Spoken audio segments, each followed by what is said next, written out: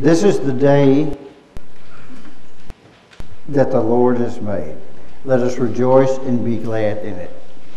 As we enter the sanctuary, greet and fellowship with one another. Find a visitor, extend friendship. Then, as the prelude begins, please remain silent as the time to focus on the honor of worship.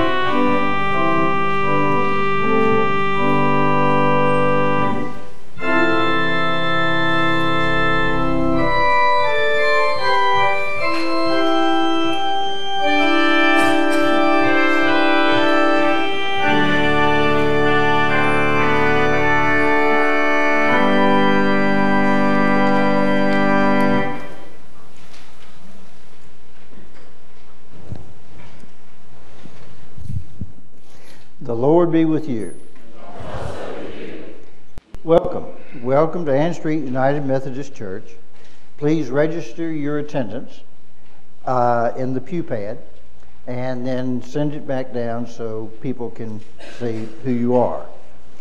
There are many announcements, and I'm going to touch base on a few, but you want to say something? Absolutely. Thank you. I want to welcome everyone, of course, to our service, and want to welcome our guest preacher today. He'll be preaching in a few minutes. The Reverend Bruce Stanley started out, I knew him as my pastor when I was a young fella growing up at Eden Street United Methodist Church. He was our associate pastor, and he went on to lead many other churches, including ones in Eastern North Carolina, like Hampstead United Methodist, and others that you will probably know. And then he was became president of Methodist Home for Children. And he's going to tell us about that and about their ministry, but he will surely inspire us too. I've had the benefit of preaching, of being in his services as a parishioner and as a friend, as a pastor too. And he is an exquisite preacher. We are looking forward to hearing from you today. And of course, he's the inspiration for where I'm trying to go with my hair. So that's also good. Tighten it up a little bit. That's right. Thank you. This announcement is not in your bulletin. Loaves and Fishes will have their 4th annual benefit barbecue and chicken plates, hosted by Fat Fellas. The date is Friday, October the 13th. Parking in front of the Loaves and Fishes in the Roses Shopping Center. Cost is $10, and tickets will be at the church. Some of the announcements, and please read your bulletin, it is full of them. The Thanksgiving dinner is on November the 23rd, which is always a big deal for us. Come one, come all. Please bring a covered dish, and if you have any questions, talk to Carrie Smith. The Ladies' Fall Bazaar is also a very large deal. It is October the 21st. The flood bucket supply deadline is October the 1st. Well, yes, please be sure to bring in supplies for the flood buckets, and we'll take anything that you can bring that is on the list, and even if it's something that you think will be helpful that's not on the list, we'll figure out what to do and how to help get it where it needs to be. Obviously, people in our country and nearby territories all suffering so much from this flooding, and let us also be praying for the people affected by earthquakes in Mexico. And fires. Yes, sir. Please stand for the call to worship.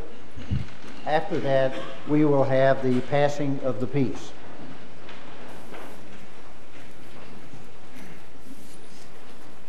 Give thanks to God and call on Christ's name.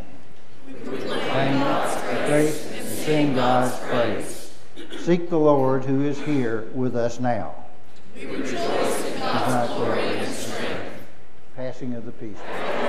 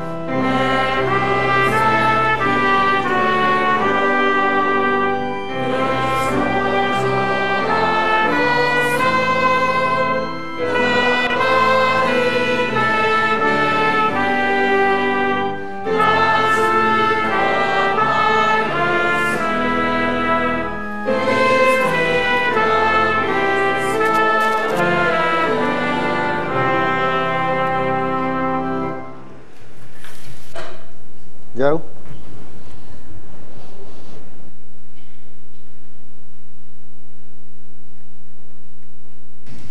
Good morning. And we'll start off with number 467, Trust and Obey.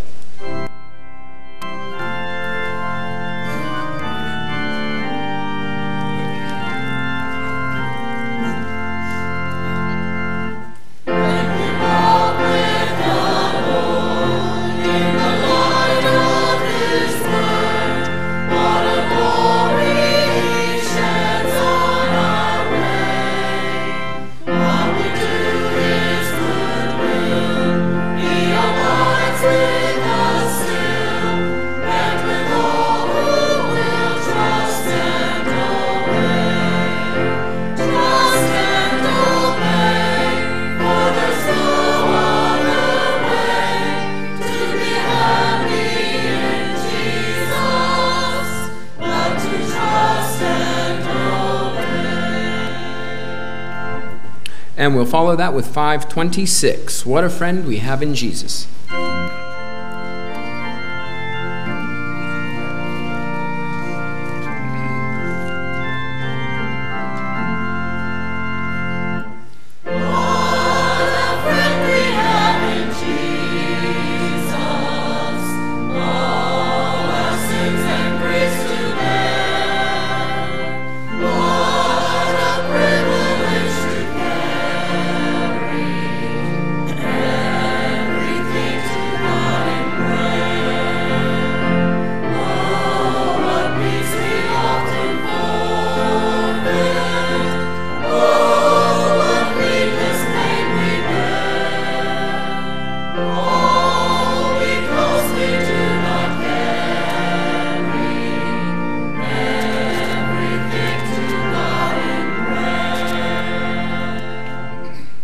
Take a request from the congregation. 369. And as we sing this, I would invite the children to come forward for the children's sermon to follow. Again, number 369.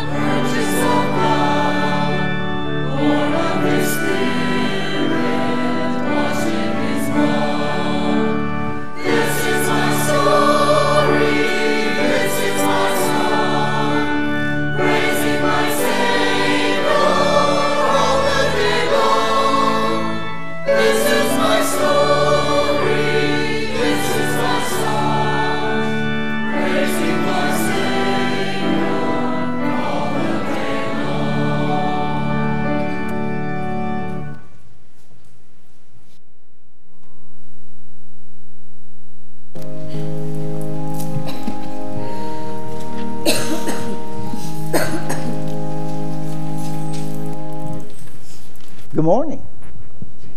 Good looking boys. Do you like candy? If you like candy, raise your hand. You like candy? You don't like candy? Well, I tell you what, I know you like candy. But I like candy, regrettably. No matter if your favorite color, you ever heard of M&M's? Bag of M&M's with all the different colors in it? Sure. No matter if your favorite color is red, yellow, blue, green, or brown, there is something for everyone in a bag of M&M's. In the same way, God's goodness satisfies all of our needs. Now, there is a story or a parable about feeding the 5,000. And it is Matthew 14:13 through 21. I'm going to read this in my old Bible. I read this old Bible every morning. And when I was brought into the church, I was given this Bible in 1957. That's 60 years ago. And I think that's when the dinosaurs roamed the earth. But this is the story about feeding 5,000 people. That's more than people that live in Beaufort. I mean, that's a slew of folks. When Jesus heard of it, he departed thence by ship into the desert place apart. And when the people had heard thereof, they followed him on foot out of the cities. And Jesus went forth and saw a great multitude, and was moved with compassion toward them, and he healed their sick. And when it was evening, his disciples came to him, saying, This is a desert place, and it is time now for the multitudes to go away and to their individual villages and buy food for themselves. But Jesus said unto him, They need not depart, give ye them to eat. And they said, All we have are 5 loaves and 2 fishes. So that means 5 loaves of bread and 2 little old fishes. That's not much to feed 5,000 people. He said, Bring them hither to me. And he commanded the multitude to sit on the grass. And he took the 5 loaves of bread, and 2 fishes, and he blessed and brake and gave loaves to his disciples and the disciples of the multitude. And they did eat and were filled, and they took up the fragments that remained, and they had 12 baskets left. So for 2 little old 5 loaves of bread and fishes, they fed 5,000 people, and they had food left over. I think that's pretty slick. And after they had eaten, there were 5,000 men besides women and children. What that says to me, kids, is that through God and through Jesus, anything is possible. I mean, if you can feed 5,000 people with 5 little old loaves of bread and 2 fishes, there's something to it. So thank you very much for coming down, and y'all are good-looking boys. Bye. See ya.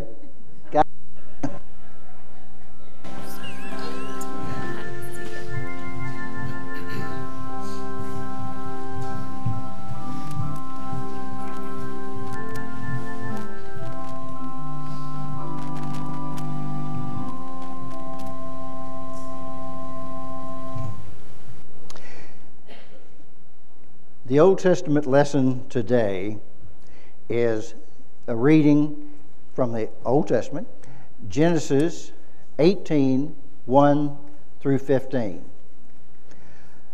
The Lord appeared to Abraham by the oaks of Mamre, and he sat at the entrance of the tent in the heat of the day. He looked up and saw 3 men standing near him. When he saw them, he ran from the tent entrance to meet them and bowed on the ground.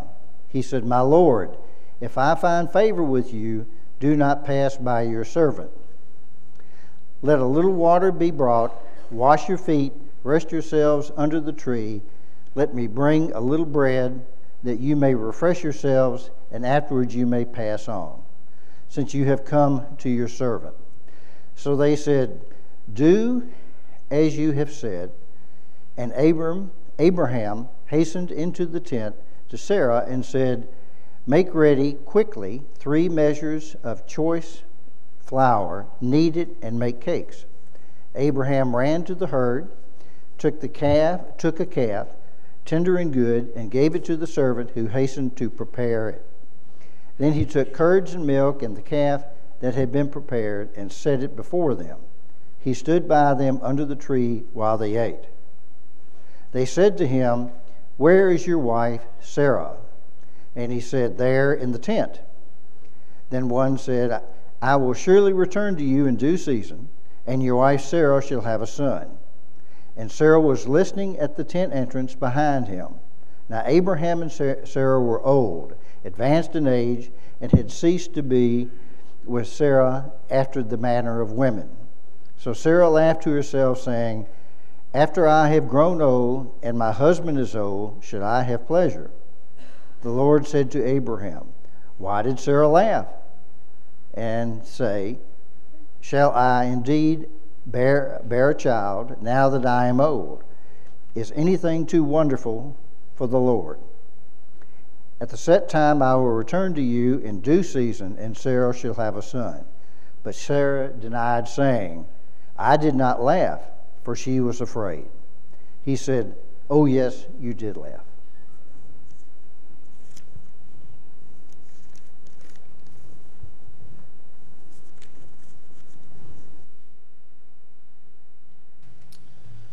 Good morning.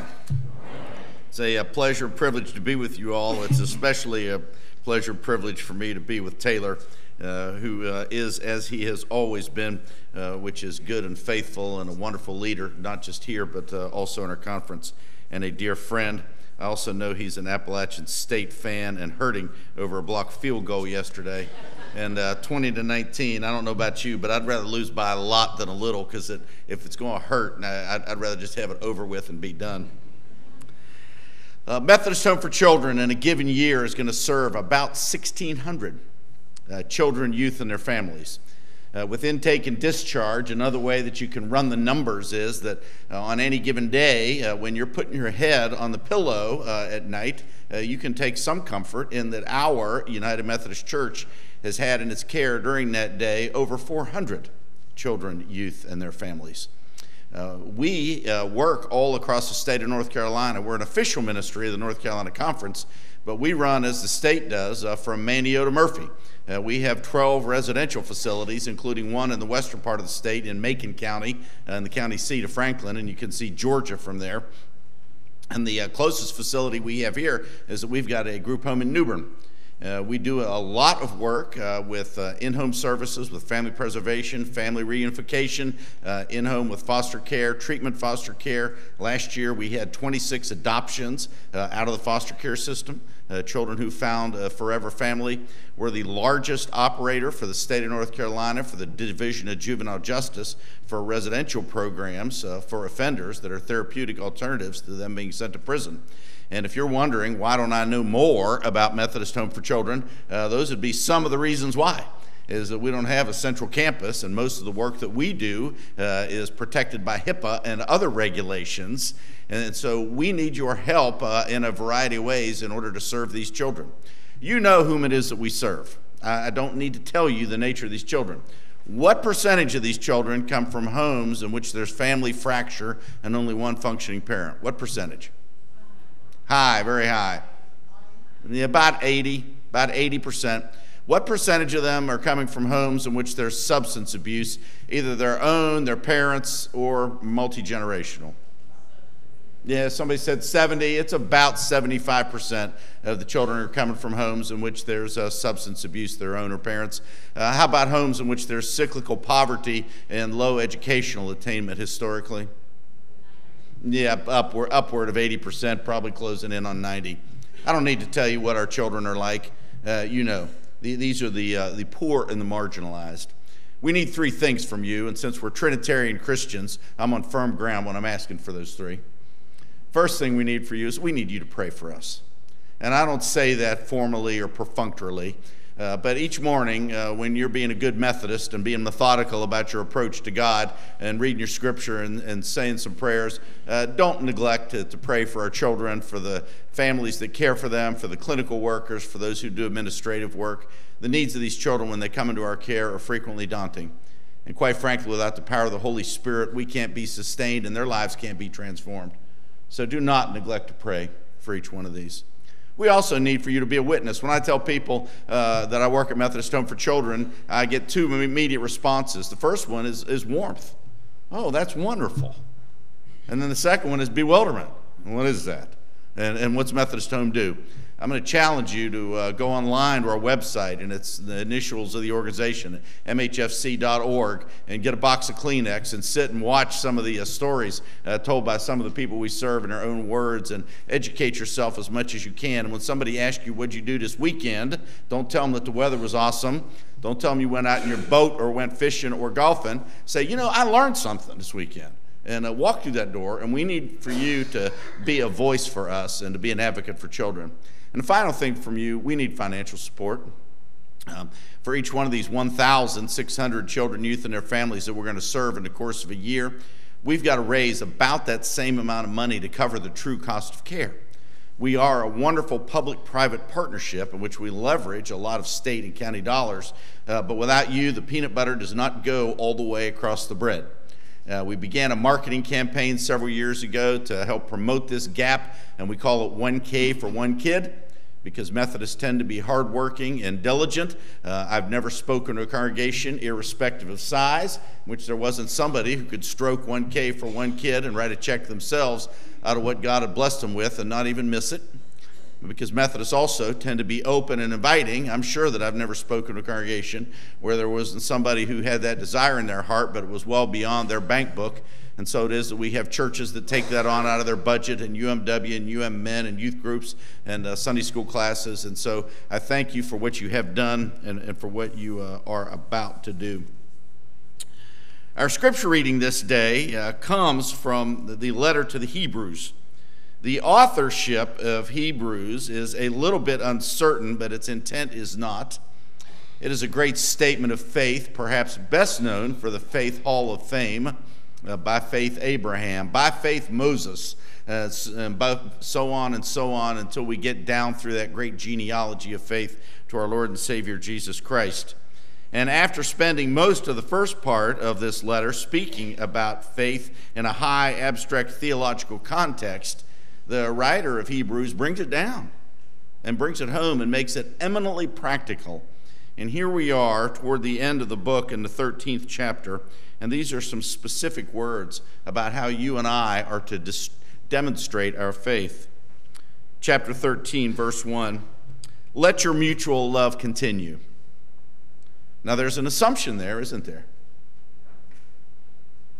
That you've already begun loving. That you have been somebody who's loving your neighbor as yourself, who is regarding the other as someone who is equal to or better than you, as someone who is giving sacrificially. Some translations say, let your love be constant. And I got to admit, that's a challenge for me. I'm better on February 14th than I am the rest of the days of the year. I remember the flowers in the card because I got a reminder. The constancy is a challenge. But here, the author of Hebrews is saying, let your mutual love continue. And then in verse 2, this echo of the passage from Genesis when Abram and Sarah entertained the angels. Do not neglect to show hospitality to strangers, for by so doing some have entertained angels without knowing it. And because this word is not only rooted in history, but is eternally contemporary, that reference to entertaining angels doesn't mean only those long ago. It means those who are in our midst, whom we may not yet recognize any more than Abram and Sarah did. And in verse 3 is a specific challenge. Remember those who are in prison as if it were you who were in prison. And remember those who are being tortured as if it were you yourself who is being tortured. And this is the word of God, and we together, the people of God, so we say.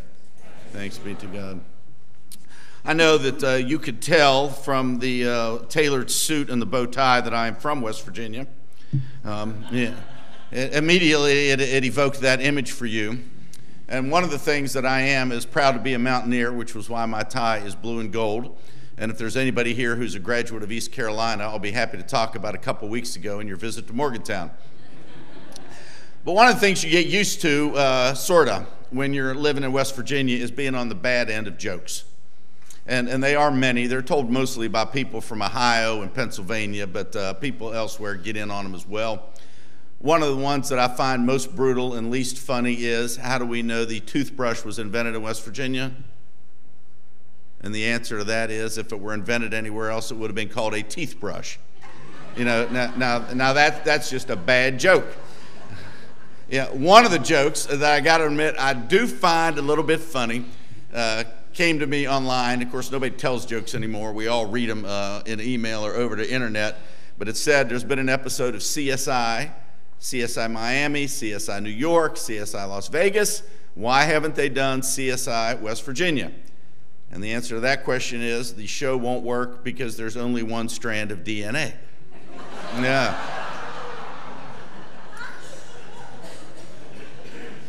And now that's a bad joke.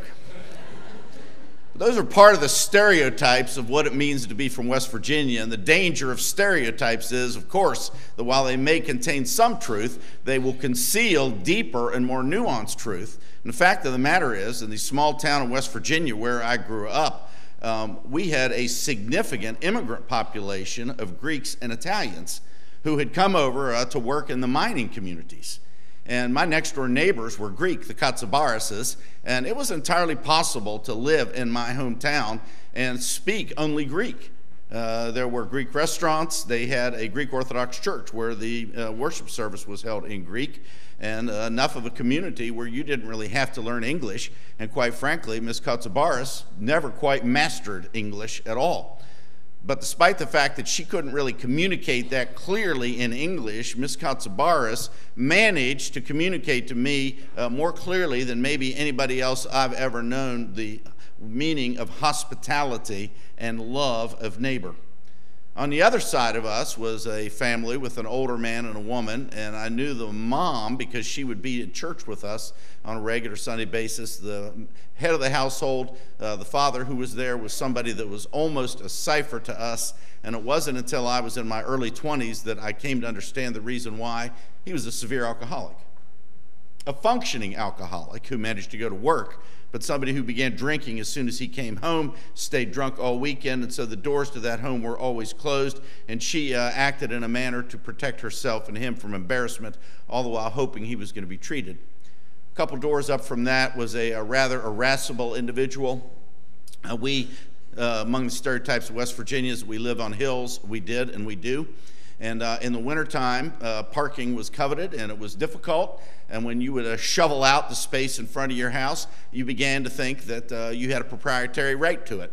And this particular individual, during the wintertime, if he had shoveled out and somebody would come and park in that space, if it happened to be open, would come running at the door, shaking his fist and screaming.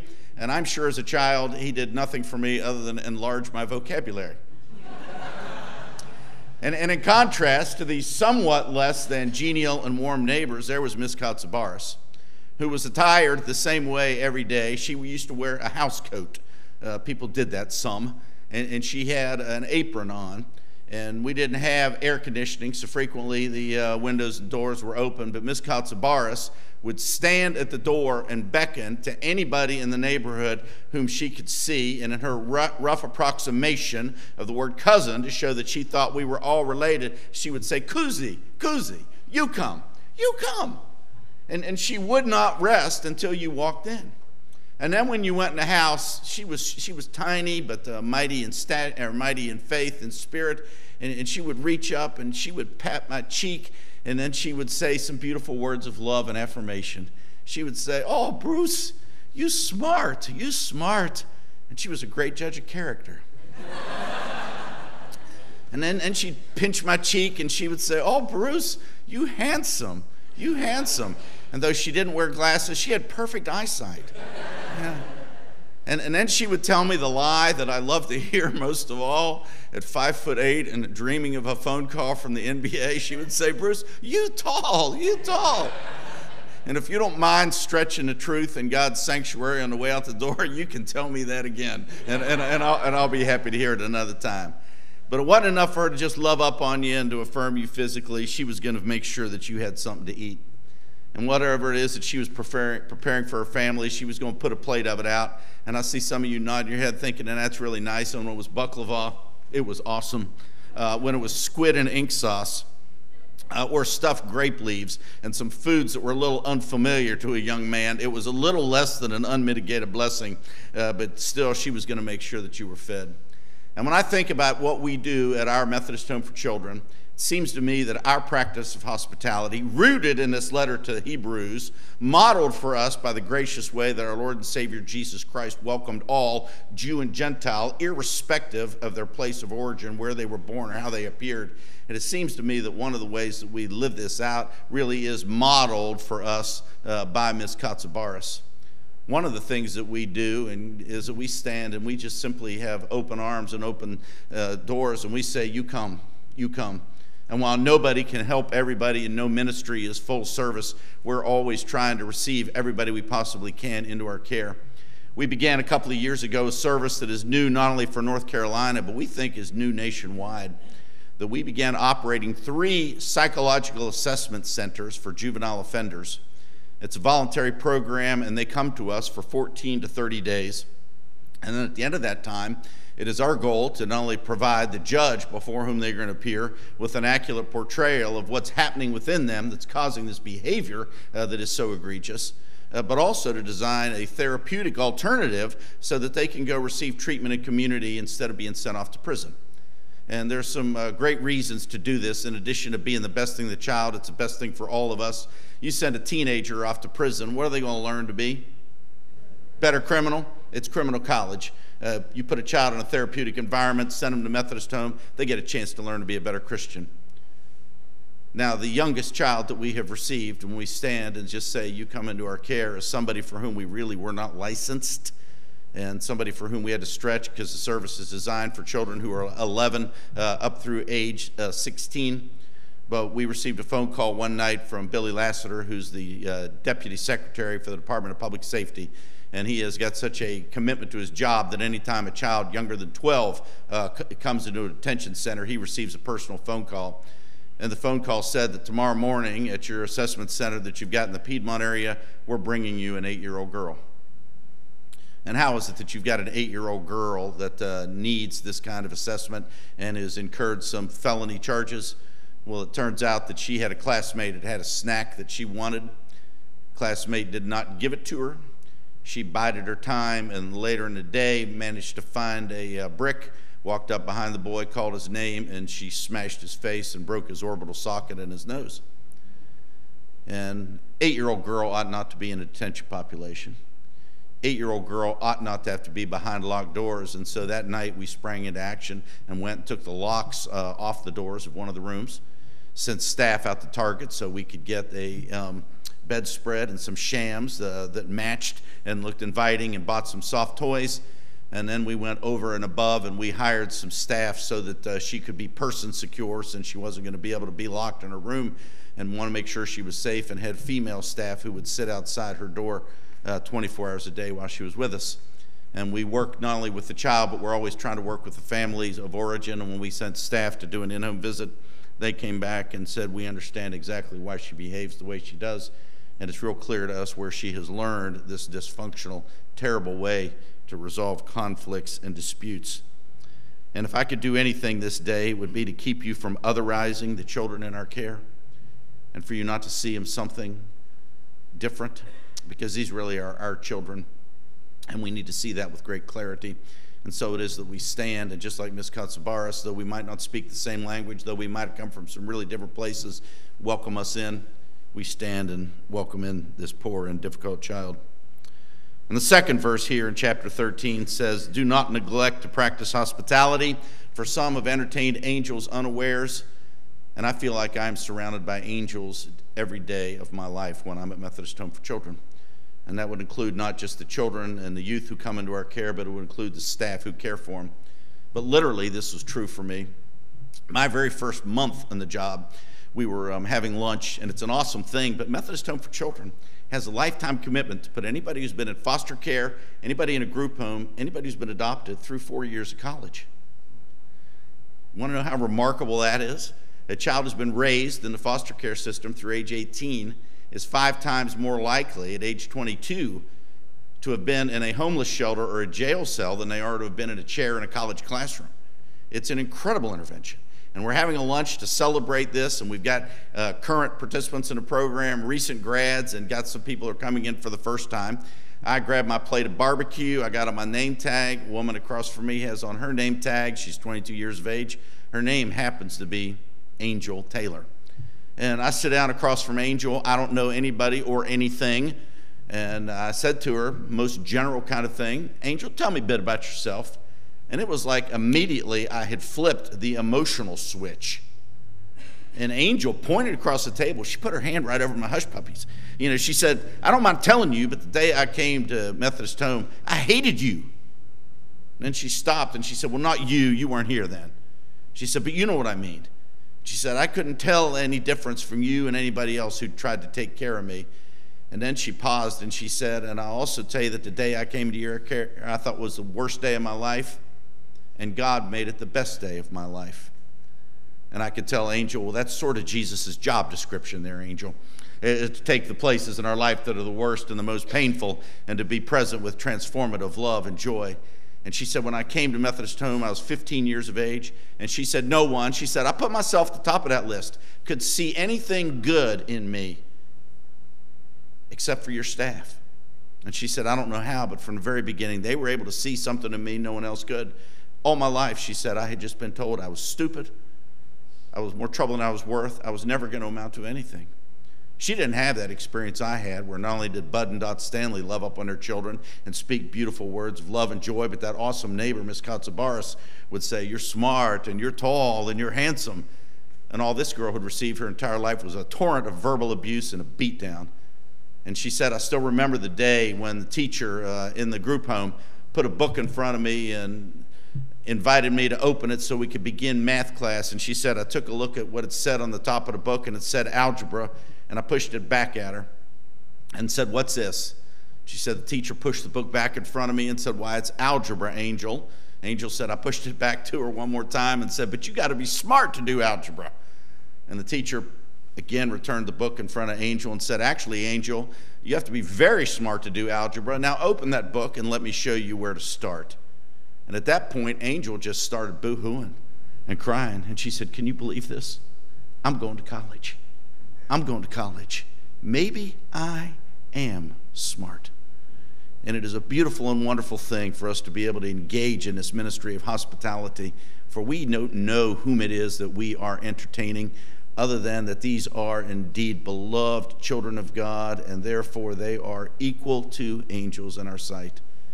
And the last thing it says here in Hebrew is a challenging word, is that we are to radically identify with people who are in the most extraordinary circumstances. And when it says regard those who are being tortured as if it were you yourself who are being tortured, or regard those who are imprisoned as if it were you or yourself who are in prison, that is a bold challenge to you and to me. And sadly, these circumstances continue to exist. A few years ago, we took in 2 young children who, one time they were discovered, had been caged by their mom. Mom was mentally ill, unable to care for herself, and could not care for them. One had been kept in a dog kennel. The other had been kept in a crib with a lid on top of it. So severe were the terms of their confinement that neither one of these children, though they were an age at which they should have been able to stand and walk, but they had to receive occupational therapy and other forms of physical therapy in order that they might have a proper gait. And when those children were placed for the first placement overnight in a home, they were wild, unimaginably wild, screaming and yelling the entire time. And the family with whom we had placed them said the next morning that we just don't think we're going to be able to take this. This is too severe, and we can't handle these children. Well, one of the people who'd come to us for foster parent training happened to be Sonji Carlton. And Sonji and her husband, Alec, were incredibly committed and dedicated. Sonji also happened to be a licensed clinical social worker with a master's degree. And when we described the circumstance and tried to apprise Sonji of exactly how severe these children's behaviors were, Sonji just brushed it off and said, bring those babies to me. Bring those babies to me. And so we took those toddlers to Sonji and to Alec, and immediately they began to flourish and to prosper. And though the intent had not been for Sonji and Alec to adopt, they had intended only to be foster parents and had looked forward to kind of a long ministry doing that, one child after another. They said, look, we've fallen in love with them, and we think that this is their forever family, and we want them to be part of our house. And so it is that those 2 beautiful children now bear proudly the name Carlton and have a place where they know good and where they know God. And it was all because Alec and Sanji were able to literally live into this word here from Hebrews and regard those who were in such torturous circumstances as if it were they themselves who were enduring that. This is a beautiful word here in the letter of Hebrews about the form that our faith ought to take. And it is our earnest hope and our earnest prayer that we indeed are going to be a model of hospitality, that we're going to stand and say, you come, you come. No matter how bad a shape you're in, no matter how difficult the circumstances, no matter how horrific the background, you come. And that when these children come into our midst, that we're going to whisper words of love and sweetness into their ear.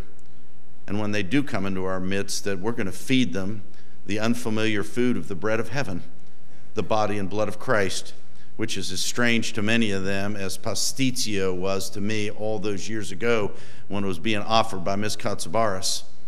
And we're going to lead them into the kingdom of God, into a life of good and of grace, and for the privilege of being part of this ministry with all you who are here at Ann Street. I stand here this day and say thank you and amen.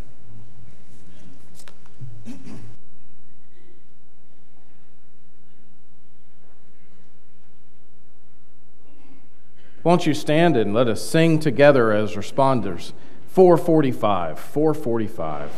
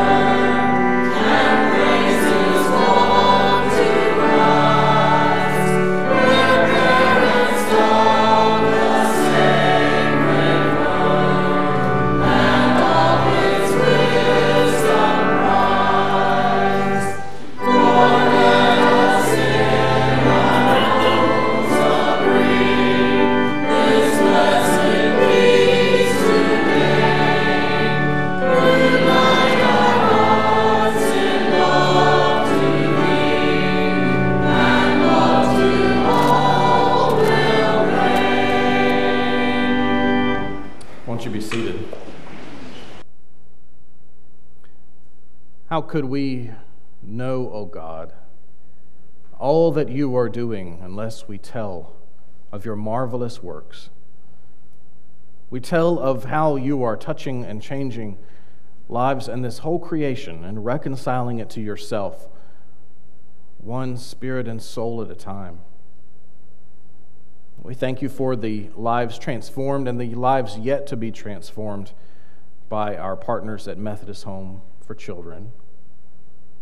We pray that you will move over their ministries with such providence and care, that you will loosen the grip that we hold to what is ours and what we see as only for some people, and loosen it to be for all people, not only individually, but as a state, as partners with Methodist Home. We thank you for Bruce and for his faithful word and the way that you bring his message across our state and all the way over here to Beaufort, and we give you thanks. We pray for these that we have remembered today in name and in thought, those who are known to us as individuals and those who we may never meet, but pray for nonetheless, those suffering in natural disasters across this land and others, those deployed in service across the world. We thank you for protecting them. We pray for the ministries and the life together that we offer before you, from partnerships like this one to the flood buckets and the disaster response, and all the many ways that you are showing us how to be your faithful disciples. Bless these that we bring before you. Guide us in service and help us to remember that you are the one who said to us, "You come, come." And we will be faithful to follow the one who said, "Follow me," and to pray as he taught us, saying, "Our Father, who art in heaven, hallowed be thy name. Thy kingdom come, thy will be done, on earth as it is in heaven. Give us this day our daily bread, and forgive us our trespasses, as we forgive those who trespass against us. And lead us not to temptation, but deliver us from evil. For thine is the kingdom, and the power, and the glory forever. Amen. I do want to put before you the idea of the 1K for one kid. It's a very popular way to look at how to support these children and the ministries of Methodist Home. It may be that, as Bruce said, that some can make that commitment and offer that $1,000 level. Others do other levels as the Spirit moves and as opportunity allows. But frequently I see classes and groups who come together and say, well, if we put our resources together, we think our Sunday school class or our group, our ministry area could commit to that. So I'll offer that back before you again as you make your gifts and offerings. What we offer to God and to the church first is our tithes to the local church. But we don't just say our tithes here. We talk about gifts and offerings. And so we bring all of that before God, and we invite the ushers and acolyte to come forward and assist us.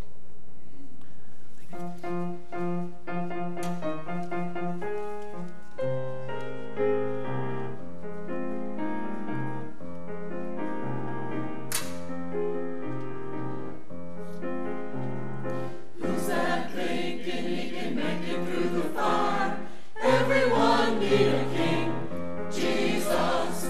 Don't you believe you can make it on your own? Everyone need a king, Jesus. If the devil told you different, then you're listening to a liar. Everyone need a king, Jesus. The word of the Lord to us has shown that everybody need the Lord. Everybody need a king, Jesus. Everybody need the Lord. No other way to make it into heaven. No other way to claim your reward. Everybody need the Lord. There's big trouble coming, so you better get ready. Everyone need a king, Jesus. The day of the Lord gonna take you by surprise. Everyone need a king, Jesus. Anchor onto Jesus and he will hold you steady. Everyone need a king, Jesus. And he comes in glory to split the skies. Everybody need the Lord. Everybody need a king, Jesus. Everybody need the Lord.